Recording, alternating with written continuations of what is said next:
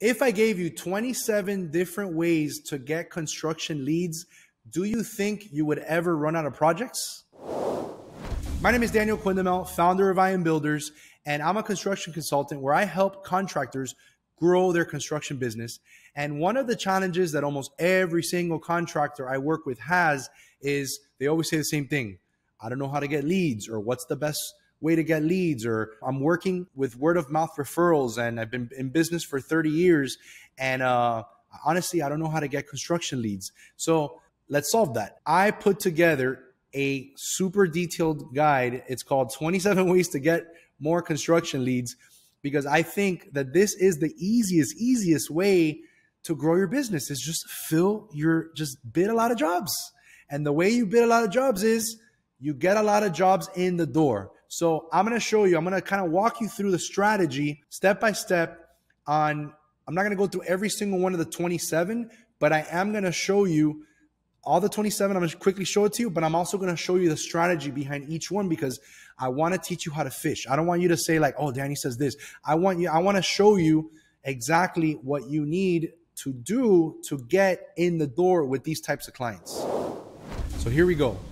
This PDF, I put it together, and I'm going to put a link below so you can check it out.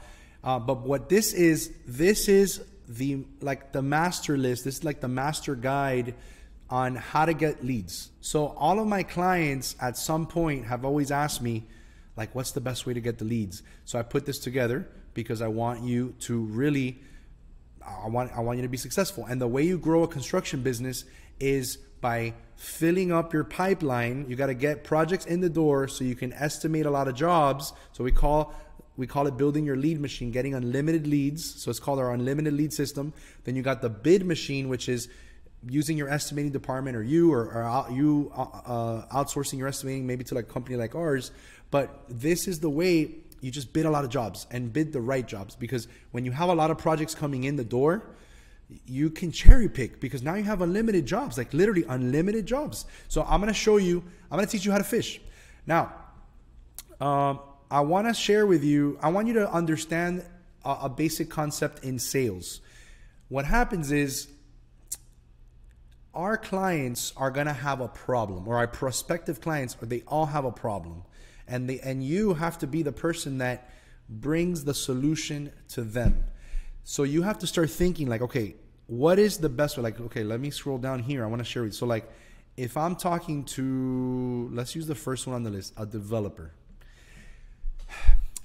I remember that a good friend of mine, he's a commercial real estate agent, a commercial broker. He would always tell me, like, he would call me like, hey, can you prepare a budget for me? Hey, what's the cost per square foot right now? Hey, because he didn't know.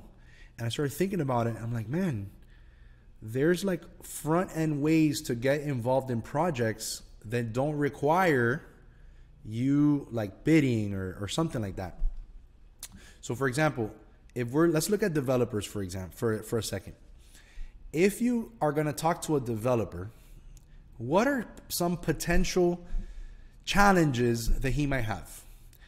There is a developer that I worked with once. He was actually a GC. He was putting together a deal for an investment deal, but he only had a site plan. He knew where he wanted to build. He had an idea. He wanted to do a 45 unit building with a certain number of 1 bedroom, 2 bedroom, and 3 bedrooms. And so he kind of gave me like the narrative, and I put a drawing together for him so that we can prepare a high level budget so that he could pitch it to his investor group. So guess what he did? He pitched it to his investor group. They took it through financing and they won the job. Not won the job, but they were able to build the job because he became the GC for the investor group. And it was an amazing success because he didn't even have a set of drawings. We did a layout for him. And imagine the value. Like, imagine if you were the contractor that comes into a developer and says, hey, I can do this for you. Or maybe you don't know how to estimate, but we do. We can actually do this for you. So if you need help on the budgeting side, like, you can call us and say, hey, can you do this for me? So we can do it for you. Same thing with architects. Architects don't know how to price projects. They will often over design projects where they're way overpriced, And then when it comes time to get the actual pricing from the general contractors, they're way above budget, and they have to go back and re-estimate.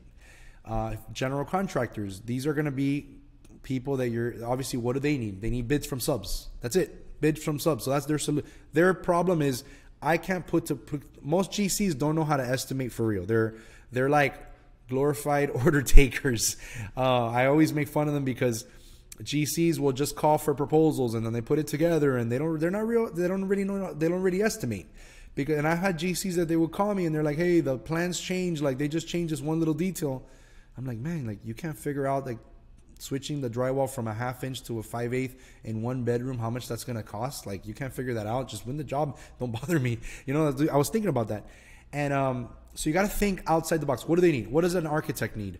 They need someone that can give them budget pricing so that they can in turn give those budgets to their client.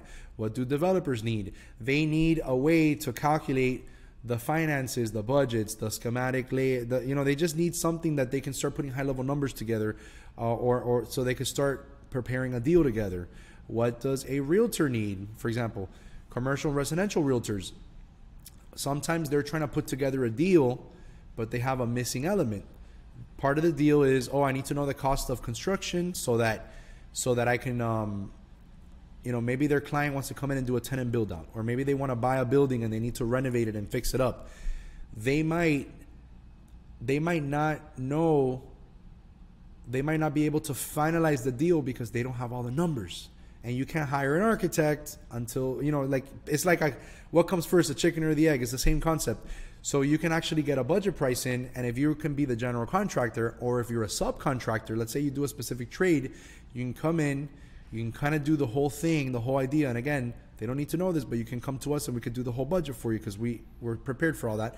And you can go in like the hero, give them their numbers, they do their deal, they love working with you, and then they're going to start calling you and recommending you. And owners also ask realtors, hey, do you know a contractor? Hey, do you know someone that can build this for me? So you want to invest in these people because they're going to refer you business.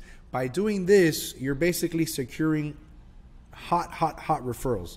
Because if you're an owner and you get let's say you're a commercial business owner and you have to do a tenant build out, you have to build out your office.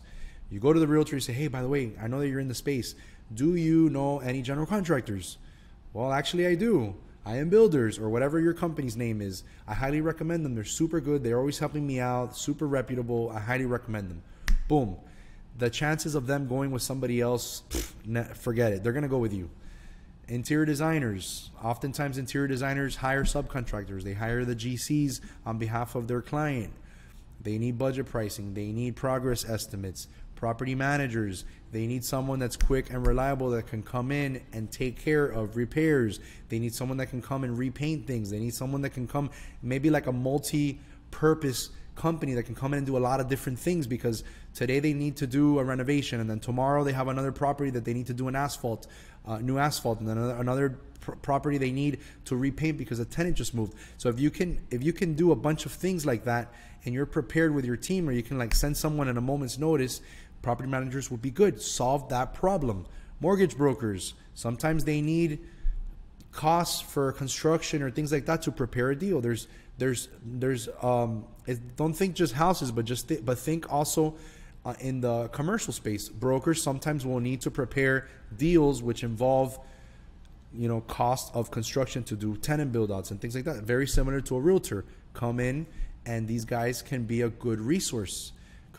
Active construction sites everywhere you go, take pictures of the banners, and those are people that you add to your master list. I talk about the master list all the time. Just stick people in there, and you can call, and you'll never run out of people again. So I'm not going to go through every single one, but think, what does an owner's rep need? An owner's rep, they usually represent the owner on a consulting, as a consultant. So what do they need? They need a reputable GC. They need someone that does a good job. They need someone that is prepared to do, that is prepared to come in and put budget pricing, is able to come in and just be like an asset to the project. I mean, let me skip to a couple of HOAs. What do homeowners associations need? They need to constantly maintain the buildings. They need to maintain the spaces. So come in, if you're very similar to a property manager, empty tenant spaces. Look, I bet you never thought about this. Go to your local mall and they always have empty tenant spaces. So that means that within the next like 3 to 6, maybe 3, 4, 5 months, they're probably going to have some new tenants in there. And what do they always need to do in a mall? They need to do a build out. So go and get information. Go find out how you could become a preferred contractor. Usually a strip mall or a mall is going to have a property manager that manages it. Go find out.